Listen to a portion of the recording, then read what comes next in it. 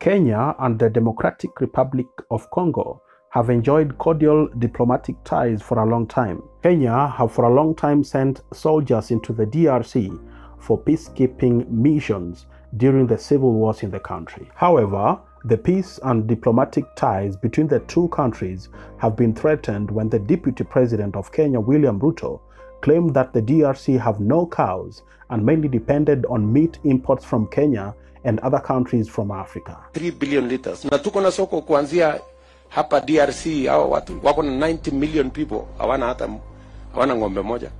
Hii DRC watu ya wimba hii. Kina hii watu ya sijana kwanda bongoma nani hawa wako. Senator Francine Muyumba of DRC took an issue with Ruto's remarks and expressed her anger through a Twitter post. The post read, and I quote, "Mr. Vice President William Ruto, this is really unacceptable. With all due respect, there is need to withdraw this statement. If DRC did not have a single cow, how could Kenya sign economic deals with DRC and Equity Bank is currently making money in Congo? This is an insult." She continued by saying, "We are friends to Kenya. A candidate running for the highest office of the country needs to be diplomatically conscious, as Kenya needs to strengthen economic ties in the region for Kenya's internal economic growth." On a quick rejoinder, Deputy President's closest associate, Senator Kipchumba Murkomen, answered the tweet by saying, and I quote, "Relax, Madam Ambassador.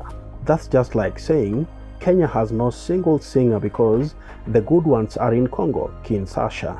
You are overreacting. Fact check.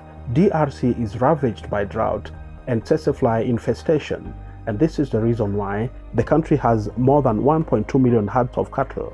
So yes, they do have cows, up to 1.27 million as of 2020. For Pascal Flakes TV, my name is Pascal Sungu. Remember to subscribe, hit on the bell button so that every time I have a new video, you get it first. Goodbye for now.